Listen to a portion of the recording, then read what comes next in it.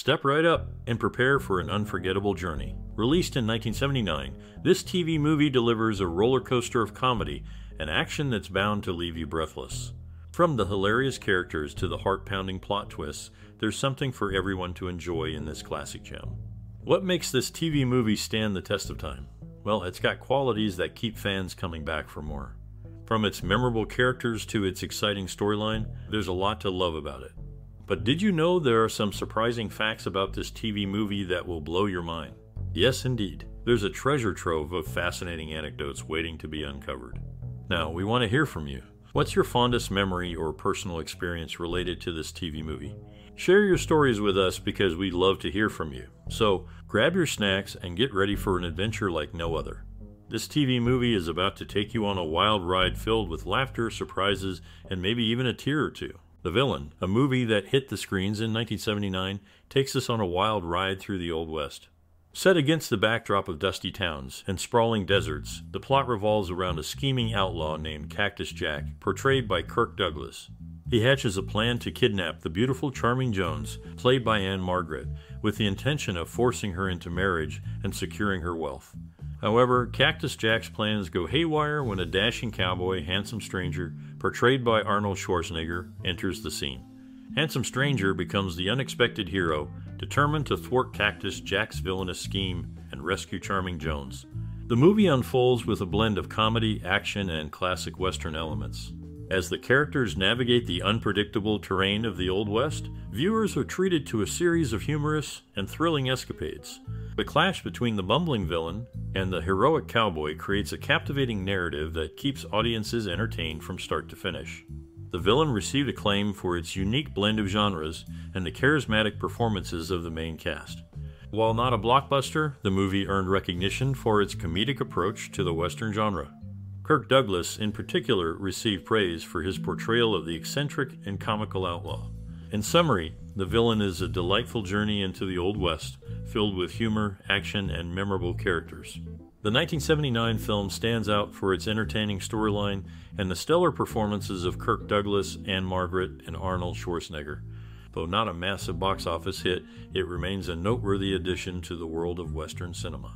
In the 1979 movie, the villain, Arnold Schwarzenegger, known for his famous line, "I'll be back from the Terminator," initially said, "I'll come back."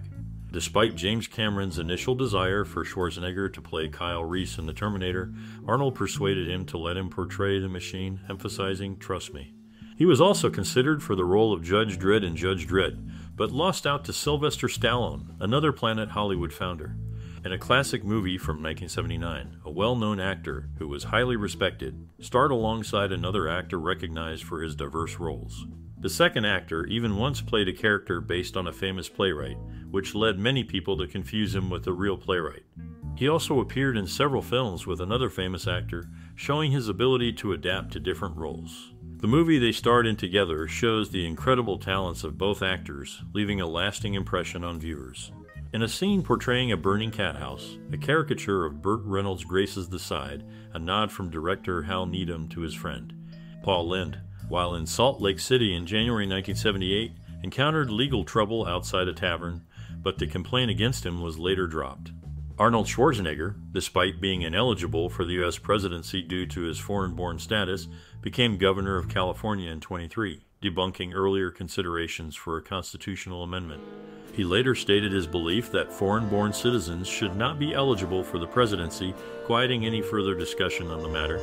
In 1979, a movie united a diverse group of actors, including a well-known figure recognized for his work both on and off the screen. Over 2 decades later, he was honored in Washington, D.C. for his efforts in expanding opportunities for Americans, particularly the youth. Interestingly, this film subtly references another beloved movie through a shared visual motif connecting 2 distinct cinematic worlds. Among the cast is a seasoned actor with an impressive filmography, including several movies recognized for their cultural significance by the Library of Congress. These elements, combined with the action and humor of the film, offer viewers an entertaining and thought-provoking experience worth exploring. In 1979, The Villain brought together a cast with diverse backgrounds. Arnold Schwarzenegger, who sported long hair during an appearance on The Tonight Show starring Johnny Carson, was in the midst of growing it out for his role in Conan the Barbarian. Kirk Douglas, known for claiming an engagement to Pier Angeli during filming of The Story of Three Loves, added depth to the ensemble. Meanwhile, Paul Lynde's birthplace sign in Mount Vernon, Ohio, underwent a recent change, recognizing Daniel Decatur Emmett as the town's notable figure. These actors brought unique experiences to the film, enriching its narrative. In the making of the villain, Kirk Douglas initially pursued adapting One Flew Over the Cuckoo's Nest, but shifted focus when nothing materialized.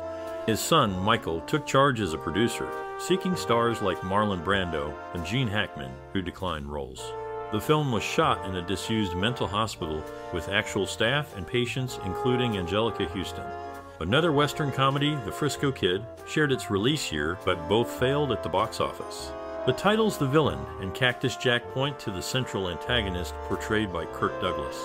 In homage to the great American cartoons, the characters Avery Simpson and Parody Jones pay tribute to Tex Avery and Chuck Jones, the geniuses behind Warner Brothers Cartoon Studio. Ann-Margret, not a natural redhead, had her hair colored by Sidney Gilleroff, who also transformed Lucille Ball into a redhead. Ruth Buzzi, a regular on the Best of the Dean Martin Celebrity Roast, rounds out the cast. It's a nod to the talent both on and off screen, making the villain a unique blend of homage and originality in the realm of American cinema. Early on in his career, he appeared on a TV show called The Dating Game. Later, he acted in a movie alongside Elliot Good called The Long Goodbye, which has an interesting connection to a date mentioned in Terminator 2 Judgment Day. A book called Fantastic: The Life of Arnold Schwarzenegger dives into his life story, revealing interesting details. It talks about how he started from very little and became famous all around the world. The book tells his story in a way that makes you want to keep reading. Arnold's journey is like a really good movie, full of ups and downs. It's a story that sticks with you, even after you've finished reading. So, if you're interested in learning more about him, this book is a must-read.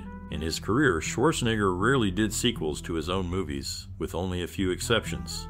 Despite this, he turned down several sequels, including Commando, Predator, Total Recall, and True Lies, as well as the third film in the Conan series, which became Kull the Conqueror. The Villain was not produced by Warner Brothers, but by Columbia Pictures, despite being a live-action version of Warner Brothers' Looney Tunes cartoons. Ann-Margret, initially cast for the lead role, was replaced by Faye Dunaway.